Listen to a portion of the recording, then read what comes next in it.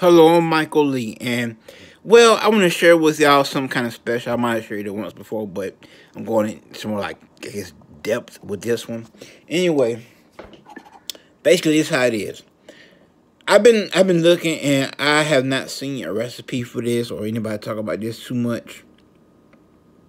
Maybe I've seen it once, if that. Anyway, I want to talk about something that I kind of grew up with, and that's chili and wieners. WHINERS or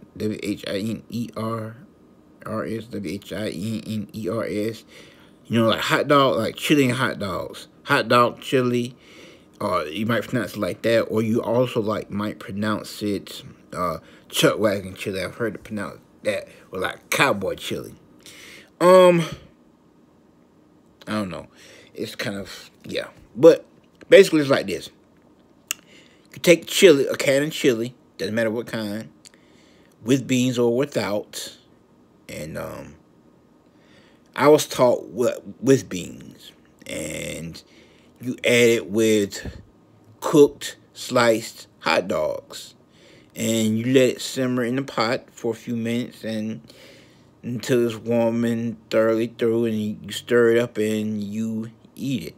Maybe put a diced tomato in it or something. But that's kind of what I grew up eating.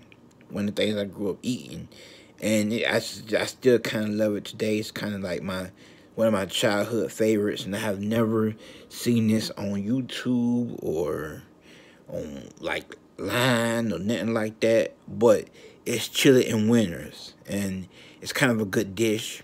So if you have children or a whole family to feed, it's not too bad. And you know, you can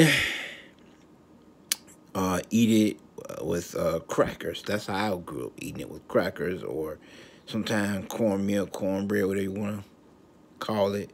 But that's just how it is, man. And that's one of the things that's very important to me in my life is chili and wieners, which I'm about to go and have right now. So thank y'all and have a great day. And the video, more videos to I'm Michael Lee. More videos to come. Alright, cool.